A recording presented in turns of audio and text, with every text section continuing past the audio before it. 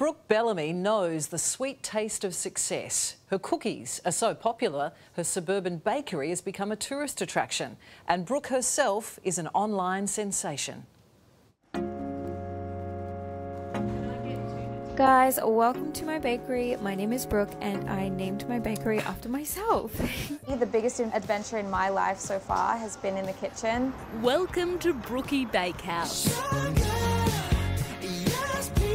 Come on in, thanks for waiting. Hi.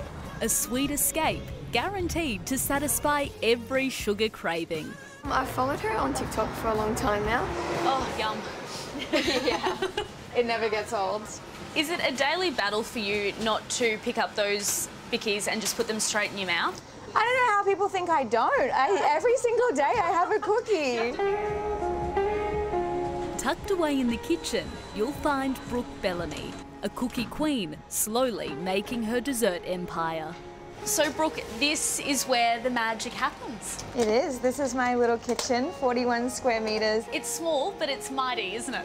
It is, and I think good things come in small packages. Part of our story is that we did start small, and before it became popular, there was like 8 to 10 months where we didn't have lines of customers. No one knew we existed. Brooke's Brisbane bakery is now a global hit. It's the most exciting thing for me when people come in from overseas to say, hi, I follow you from Sweden or from Finland, I'm from the UK. Brooke turned to TikTok when her business was just breaking even.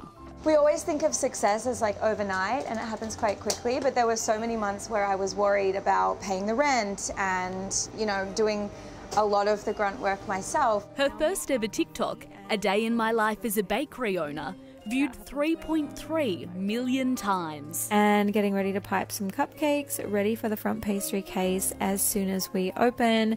These came from Australia. I love Brookie on TikTok. Alicia, where have you travelled from? Sydney. All the way here? Yeah, took a plane this morning. Why?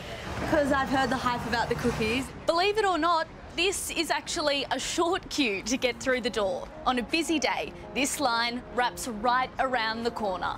I've come up from Canberra for work and I thought this is the hottest new thing in Brisbane, so I might check it out. It's 8 o'clock. It's a good effort to be out of bed and lining up for a biscuit. I wanted to be here early. I've seen like such good things about it. Had to come and try. I mean, do you ever get used to seeing lines of people all the way down the street for your baked goods?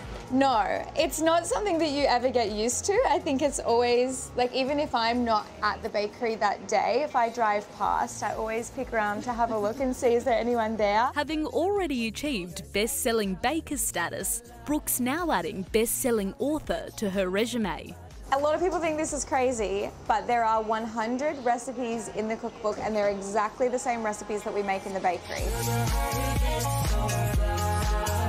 Her first cookbook, Bake with Brookie, reaching #1 on Amazon Australia within 24 hours of releasing pre-orders. There's no words or way that I can describe that feeling, because to know that other people love the bakery as much as I do is just the craziest feeling in the world. But if you thought all this was keeping Brooke busy, just wait.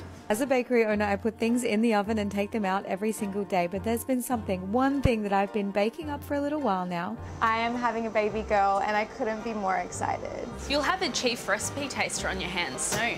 Yeah, well, my fiance has already taken that role, so they'll be competing. He'll be jealous. Yeah, he will be. Even with a bun in the oven, Brooke's got big plans. We definitely want to open more stores. That is the main focus at the moment, is figuring out where the next location is. Looks like another reason to visit Brisbane. And Brooke, good luck with the bub.